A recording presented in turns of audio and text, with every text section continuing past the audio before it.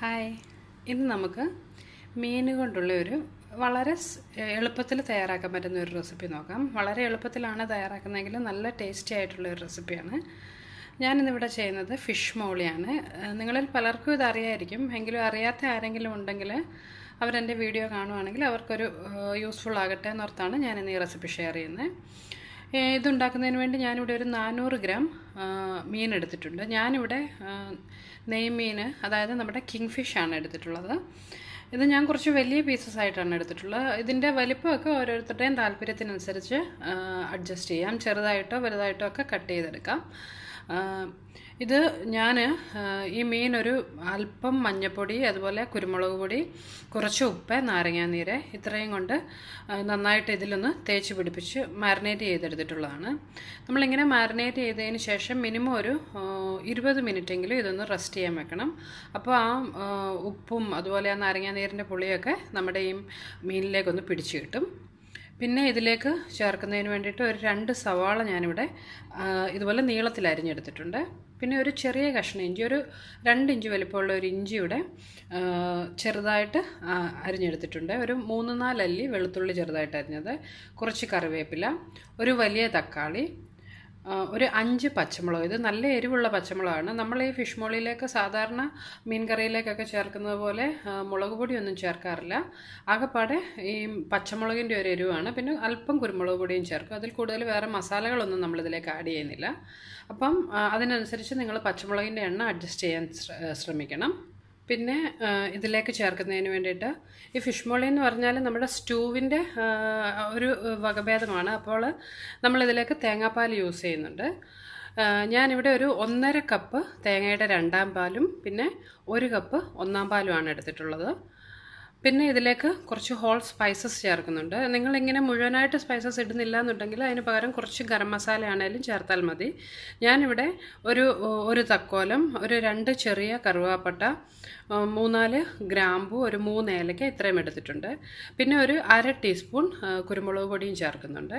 നമ്മളിതിലേക്ക് വേറെ പൊടികളൊന്നും ചേർക്കുന്നില്ല. ചിലരൊക്കെ ഒരു കളറിന് വേണ്ടി അല്പം മഞ്ഞൾപ്പൊടിയും കൂടി ചേർക്കാറുണ്ട്. പിന്നെ നമുക്ക് ആവശ്യത്തിന് ഉപ്പ് വേണം.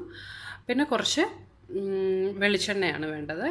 പിന്നെ ഞാനിവിടെ പുളിക്ക് വേണ്ടി ഓൾറെഡി മീനിൽ കുറച്ച് നാരങ്ങാനീര് തേച്ചിട്ടുണ്ട്. അതുപോരാത്തതിന് ഒരു തക്കാളിയും എടുത്തിട്ടുണ്ട്. ഈ തക്കാളിക്ക് പകരം നിങ്ങൾക്ക് വേണമെങ്കിൽ നാരങ്ങാനീരോ വിനാഗിരിയോ ആണെങ്കിലും യൂസ് ചെയ്യാം. അപ്പം നമുക്കിതിനി എങ്ങനെയാണ് തയ്യാറാക്കുന്നതെന്ന് നോക്കാം.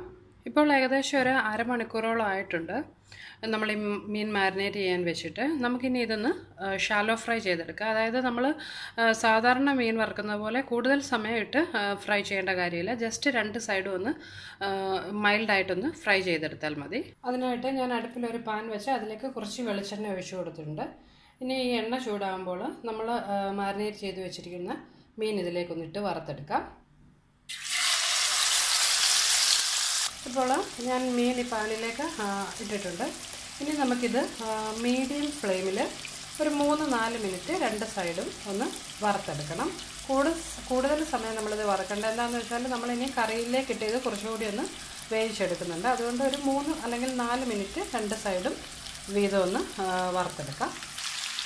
ഇപ്പോൾ ഞാൻ ആ മീനിൻ്റെ ഒരു സൈഡ് ഷാലോ ഫ്രൈ ചെയ്തതിന് ശേഷം അത് മറിച്ച് ഓപ്പോസിറ്റ് സൈഡ് കൂടി ഒന്ന് ഷാലോ ഫ്രൈ ചെയ്തെടുക്കുകയാണ്. നമ്മളിങ്ങനെ ചെയ്യുന്നതിൻ്റെ മെയിൻ റീസൺ എന്താണെന്ന് വെച്ചാൽ നമ്മൾ ഇതൊന്ന് ജസ്റ്റ് ഒന്ന് ഫ്രൈ ചെയ്തെടുക്കുകയാണെന്നുണ്ടെങ്കിൽ നമ്മൾ പിന്നെ കറിയിലേക്ക് ഇടുമ്പോൾ ഈ മീൻ പൊടിഞ്ഞു പോകാതെ തന്നെ നമുക്ക് ഉണ്ടാക്കിയെടുക്കാൻ പറ്റും.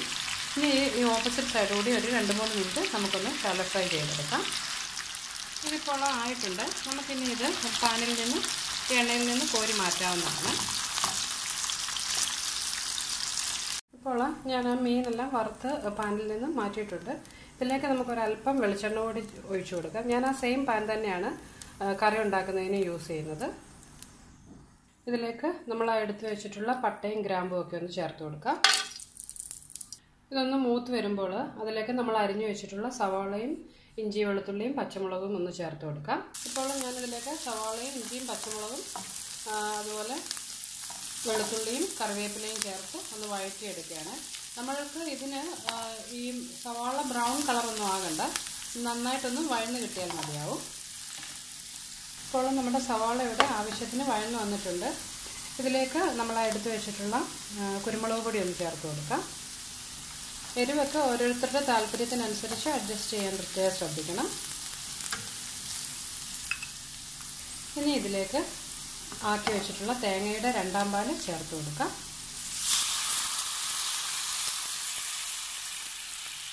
അതുപോലെ ആവശ്യത്തിന് ഉപ്പ് നമുക്കൊന്ന് ചേർത്ത് കൊടുക്കാം ഇതിലേക്ക്.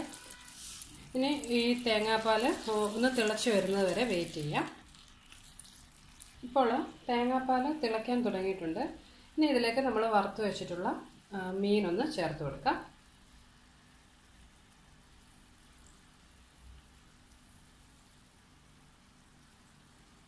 ഇപ്പോൾ ഞാൻ മീനെല്ലാം ഇതിലേക്ക് ഇട്ടിട്ടുണ്ട്. ഇനി നമുക്ക് ഈ പാത്രം അടച്ചു വെച്ച് മീഡിയം ഫ്ലെയിമിൽ ഒരു 5-6 മിനിറ്റ് ഒന്ന് കുക്ക് ചെയ്യാം. ആ സമയം കൊണ്ട് ഈ മീൻ ബാക്കി കൂടി ഒന്ന് നന്നായിട്ട് വെന്ത് കിട്ടിക്കോളും. ഇപ്പോൾ ഒരു 6-7 മിനിറ്റ് കഴിഞ്ഞിട്ടുണ്ട്. നമ്മുടെ മീൻ ഇവിടെ ആവശ്യത്തിന് വെന്ത് വന്നിട്ടുണ്ട്. പിന്നെ ഇതിലേക്ക് നമ്മൾ അരിഞ്ഞു വെച്ചിട്ടുള്ള തക്കാളി ചേർത്ത് കൊടുക്കാം. ഞാനിവിടെ വട്ടത്തിലാണ് അരിഞ്ഞിട്ടുള്ളത്. ഓരോരുത്തർക്കും താല്പര്യത്തിനനുസരിച്ച് തക്കാളി ഇഷ്ടമുള്ള ഷേപ്പിൽ മുറിച്ചെടുക്കാവുന്നതാണ്.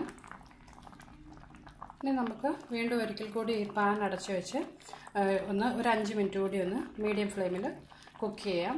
പ്രത്യേകം ശ്രദ്ധിക്കണം, നമ്മൾ ഈ മീൻ വെന്ത് കഴിഞ്ഞാൽ പിന്നെ ഇതിലേക്ക് തവിയിട്ട് ഇളക്കരുത്. ജസ്റ്റ് പാൻ ഒന്ന് ചുറ്റിച്ചു കൊടുക്കുകയേ ചെയ്യാവുള്ളൂ. ഇനി നമുക്കിതൊരു 5 മിനിറ്റ് കൂടി കുക്ക് ചെയ്യാം. ഇപ്പോൾ ഒരു 5 മിനിറ്റ് കഴിഞ്ഞിട്ടുണ്ട്. ഈ തക്കാളിയും കുറച്ചൊന്ന് വെന്ത് വന്നിട്ടുണ്ട്. ഇനി ഇതിലേക്ക് നമ്മൾ ആക്കി വെച്ചിട്ടുള്ള തേങ്ങയുടെ ഒന്നാം പാൽ ചേർത്ത് കൊടുക്കാം. ഈ ഒന്നാം പാൽ ചേർത്തതിന് ശേഷം ഇത് തിളപ്പിക്കേണ്ട കാര്യമില്ല.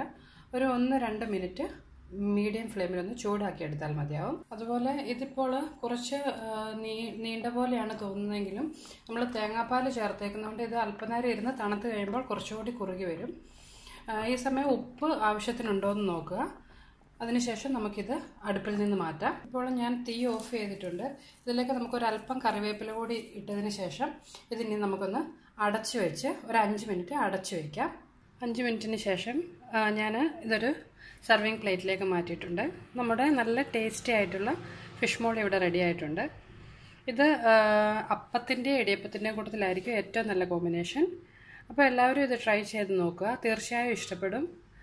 ഇത് ട്രൈ ചെയ്ത് ഇഷ്ടപ്പെടുകയാണെന്നുണ്ടെങ്കിൽ നിങ്ങൾ ഇതുവരെ എൻ്റെ യൂട്യൂബ് ചാനൽ സബ്സ്ക്രൈബ് ചെയ്തിട്ടില്ലെങ്കിൽ മറക്കാതെ സബ്സ്ക്രൈബ് ചെയ്യുക. അപ്പോൾ നമുക്ക് മറ്റൊരു റെസിപ്പിയുമായിട്ട് വീണ്ടും കാണാം.